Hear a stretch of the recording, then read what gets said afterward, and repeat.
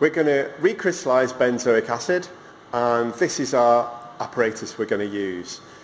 So we've got over here, we've got a sample of benzoic acid, which is here. There's actually 1 gram of benzoic acid in this sample, and this is got some impurities inside it. So the whole point of this experiment is to recrystallize this. So this is already crystalline. It's what came out of the experiment, but when it crystallized, impurities got trapped inside the crystal. So what we're going to do is dissolve this up in water, and then and we're going to do that by heating. So put it in water, heat it up, it boils, it dissolves. Then we're going to cool it down, but we're going to cool it down really slowly. And the reason for this is that the crystals, when they precipitate out, will precipitate out slowly, and so they won't entrap the impurities within them. So it's called a recrystallization, because you're taking crystals, dissolving, and then crystallizing them again, but more slowly. So this is my benzoic acid. It's 1 gram, and if I look, my instructions are over here. First thing says, weigh out 1 gram, done that. Put it into 250 ml conical flask. It says add 2 to 3 anti-bumping granules. When you're heating things up with water, adding anti-bumping granules is useful sometimes because it prevents big bubbles coming up from the bottom, but actually we're not going to bother today. So we're just going to get it all together, 50 mils, and put my benzoic acid in, heat it on the hot plate. Hot plate's here. Remember, when the hot plate is hot, none like a cooker, it won't glow or anything, you won't know it's hot. Don't put your fingers on if you want to see if it's on, because you'll burn yourself. So I'm going to get that going now. So I've now added the benzoic acid into the flask with the 50 mils of water, and you can see it there's at the bottom of the flask. I've turned the heater on, and I'm going to turn it up, just heat it maybe to 200. Really what I'm waiting for is it to start boiling in here.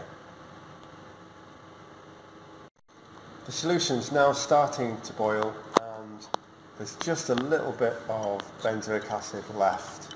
So we just need to allow it to boil a little bit until all the benzoic acid has dissolved.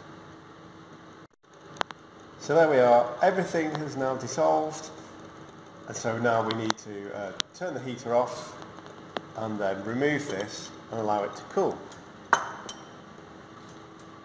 So I've taken it away off the hot plate, and take the stirrer out, and I just put a lid on just so it doesn't evaporate too much. And now we just wait until the whole sample is dissolved. What I meant to say is just wait, because now it's going to cool down, but we don't want it to cool down quickly. We're just going to allow it to cool down slowly to room temperature. So we're just going to leave it maybe for 10 minutes until it's fully cooled. So I've left it to cool to room temperature, and if I put them on a dark surface, you can possibly see there's some nice flaky crystals in there. These are quite big ones, and you don't want tiny crystals, you want crystals to grow slowly and big and nice and flaky, and this is benzoic acid in there. So this is my ice bath. I've added a little bit of water inside it, and I'm just going to finish off the last little bit of any bit of recrystallization to take place. I'm going to cool it down without the flask falling over. There we go. I'm just going to leave that for 5 minutes more, and this will any benzoic acid left in solution will crystallize out. Okay, I'm going to go over and turn the vacuum pump on one of the sockets where it says vacuum pump. This is my vacuum. I'm just going to see that it's on. There's the tap. I'll turn it on to positive. You see that sucking sound, that's the vacuum's on, so I know it's on. Put the tube back on.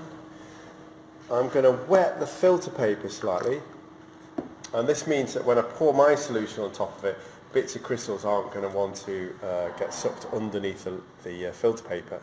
So the filter paper is nicely sucked onto the apparatus. Turn the vacuum on, You can see bits dropping through, and I'm going to filter my solution.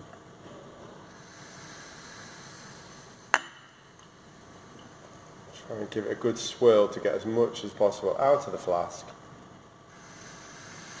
in there. So there's a little bit left at the top, which I'm going to get a little bit of cold water and swirl that and get that out. All my product is now in there. What I want it to do is I want to dry as much as possible on the vacuum, because then it will be easier to dry it in the oven afterwards. So I'm just sitting there trying to get the last little bits of water off. I'll leave that for a couple of minutes. Right, whilst my sample is drying on the vacuum, I'm going to go and take my watch glass, which I'm going to put the sample on, and I'm going to weigh it. Okay, it says 42.79 grams. So I'm just going to weigh it again. So this time it says 43.52 grams. So this is my watch glass plus my purified benzoic acid and a little bit of water, because it still needs to be dried in the oven. So 43.52 grams.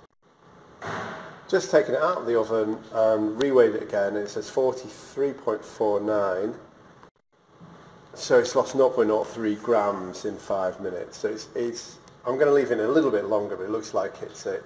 We need to wait until it's constant weight in the oven, and then you know it's completely dry, but I think it's nearly there. So what we're trying to do is, we need to get the mass of the recrystallized benzoic acid. We need to record the melting point of the recrystallized benzoic acid, and we also need to record the melting point of the original crude benzoic acid. So that's our objectives. So it's been in the oven a bit longer, and it now says 43.48. So we're going to take that as the final weight of the watch glass and the dry benzoic acid, 43.48 grams. Okay, so we've got the weight of the watch glass, the weight of the watch glass with a bit of water, but our final weight is that one. So if we subtract those two readings, we find we've got 0.69 grams of benzoic acid. So remember, we start out with a gram. We will have lost a little bit of material along the way. There's still some left in the jar. There will have been some left on the filter paper, and some will have been impurities. So, but this is our final amount of benzoic acid. So what's left is I'm going to put it into this tube, and then I'm going to get a sticky label. Actually, it's sticky only if it's wet, but don't wet with your tongue or anything. Just go over the tap, get a little bit of wet on your finger. You can write on it first, and then it goes sticky, and then you can stick it onto your tube, like so.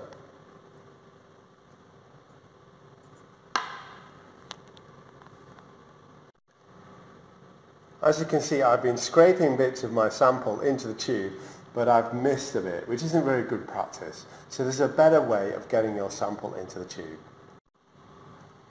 So there's a round piece of filter paper, they're in the lab. Get one, fold it in half, and then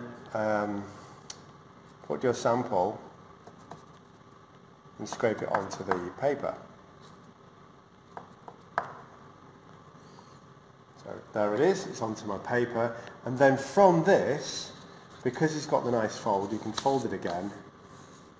It's much easier then to get it and tap the paper, doing this one-handed, tap it, and it should go all the way in and you shouldn't spill. So there we have it, there's my sample. Can you get it close up or not? There we are, nice looking sample, nice flaky crystals. If I can get it focused again. Yeah. So all that remains is, remember, the melting point of the crude and of this purified sample. And now it's 0.69 grams in weight. Okay, here is the melting point apparatus. I'm going to set it, currently it's saying 22 degrees. which is presumably something similar to this room. I'm going to press, if it's already on, I'm going to press stop. So none of the lights are on here, and then I'm going to press this one, which is set, and I'm going to press it, and I'm going to take it to, for this particular sample, I'm going to take it up to 135. So this is for benzoic acid. I'm going to take it to 135.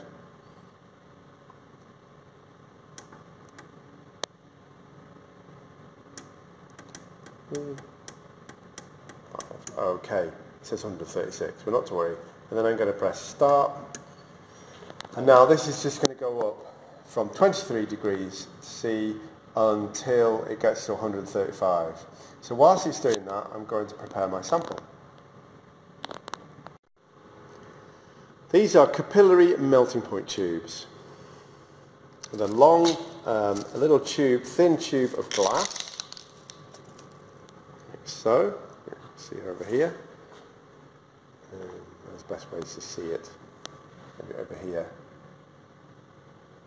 There's a piece of glass, and there's my fingers. At this end it's closed, and at this end it's an open tube. So we've got to try and get our sample, some of our sample, into the open tube. And the way we do that is, if we take the lid off my sample, turn the sample so the open tube is down, and I tap the open tube onto my sample. And what I'm hoping to do is some of the sample, without breaking the tube, you're tapping it down, some, if you can see, it's gone into the open tube. So that's plenty of sample in there.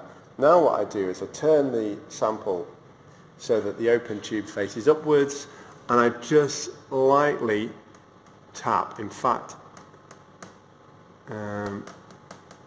I can bounce it. You can see already some going down to the bottom. You just need to keep gently tapping until your sample at the top is falling down to the bottom. Okay, I've got plenty of sample at the bottom of the tube, so now I'm going to place it into the melting point apparatus. Notice it's 103. I know that's not high enough to melt it, so that should be okay. I'm going to place it in, and it's hard to see with a phone. I'll try and position it so you can. You can see, I'll move it in and out. There you go. That's the, you might just be able to see the bottom of the tube with some sample. Actually, if I rest it on it, maybe that's best. There's the bottom of the tube. So that's what I'm looking at. At the moment, it's white. So that's because the samples are solid and it's not melted. Trying to get it so it's focused. So it's in the tube, I'm watching it, it's still white, it says 115 degrees, it's going up to 116, 17, you can't see the temperature but I can, 18, 19, 20, I'll keep reading them out and then we see when it melts, 22, 23, 24, 125 degrees C, 106, 127, 128, 129, 130, 131. Can you see it's melting now? 131. Started to melt about 130, and now it's completely. So one of the students prepared this one. They've got their melting points for the crude as being 127 to 131, and they got their pure sample, which is in their sample jar, of 130 to 132 degrees C, and they found a weight of their pure sample was 0.70 grams, and I got 0.69, so we're pretty much in agreement here. So it looks as though, looking at this, that the crude lowered the melting point ever so slightly, with the pure one being a little bit higher. So that sample is now, was prepared by another student, but that was fine. That's what they wanted. So they found, in summary, they found the mass, they found the crude melting point, and the pure melting point.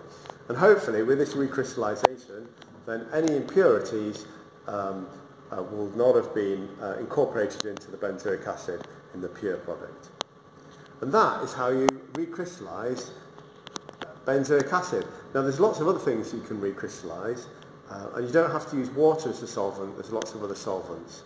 It all just depends on what solvent your product dissolves and reprecipitates in, and how easy that is.